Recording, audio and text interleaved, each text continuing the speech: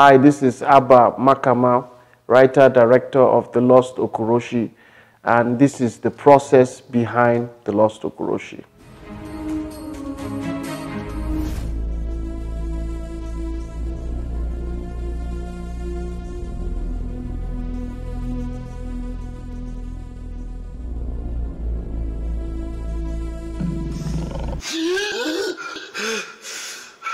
The Lost Okoroshi is a story about a security guard called Raymond who is being haunted by a purple ancestral spirit called the Okoroshi in his dreams.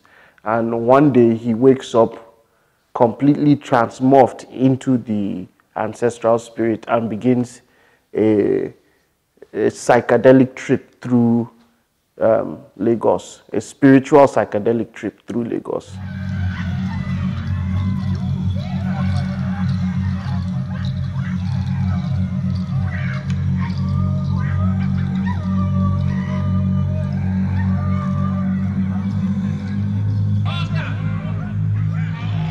So this is a project that I'm particularly proud of because anytime I'm in the cinema, I'm watching the audience like an orchestra, and I'm like, you're supposed to laugh here, and then they laugh. You're supposed to deep sigh here. You're frustrated. So I'm like literally seeing all these notes I've written being played in real time. You know, so a scene that I was very challenging to shoot was the scene where Raymond wakes up completely transformed into the masquerade.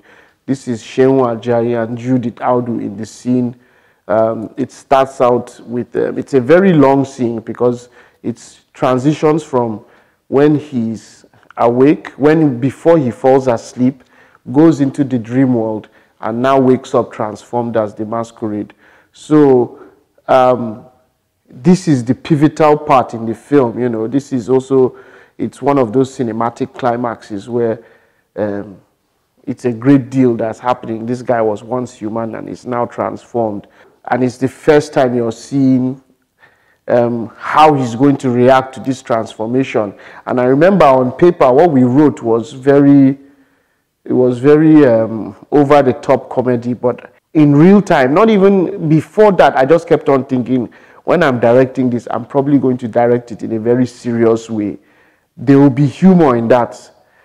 His wife will have to be freaking out, and it has to be believable, and she has to be claustrophobic, almost in a corner, like she can't, her husband just turned to this thing, she's screaming Jesus, she can't come out because it's also a tiny space. So location was key. And also filming in that location, because it's such a tight space, was quite intense, and it was hot.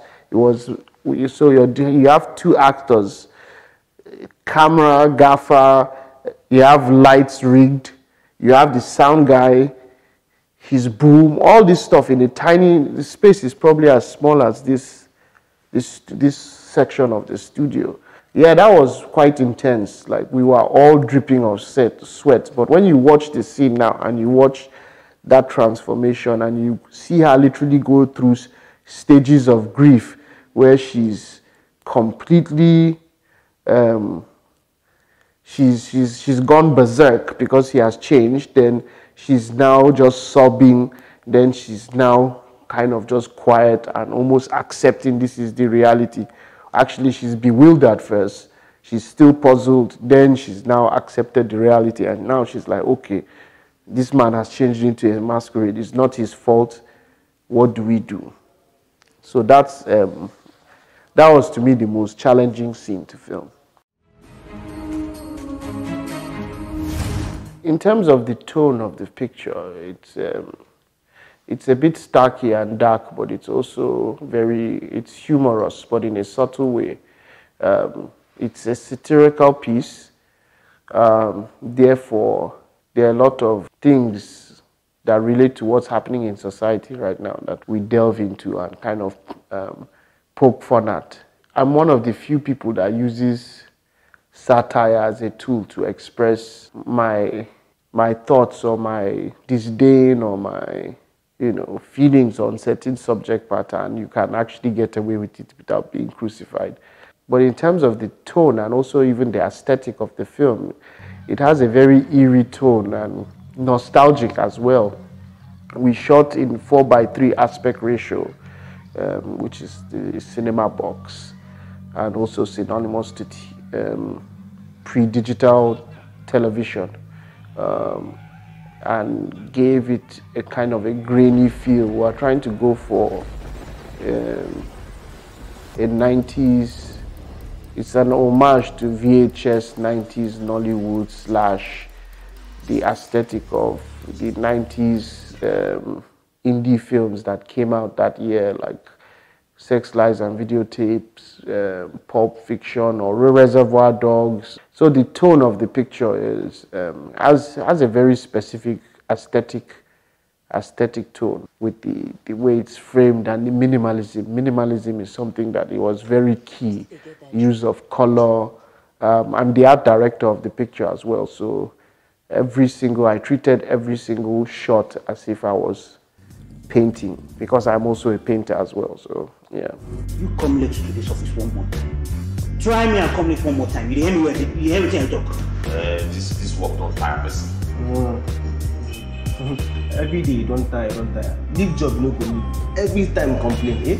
I don't know if I tried it. I tried to treat it as what it deserved, I guess the only difference with my past film, Green, White, Green, was we were more meticulous in working and more strategic.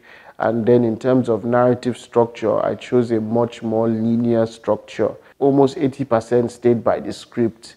It was a very regimented type of filmmaking, as opposed to Green, White, Green, where we were figuring it out as we were filming, which is a more experimental film. This is very linear. Starts at A, ends at Z.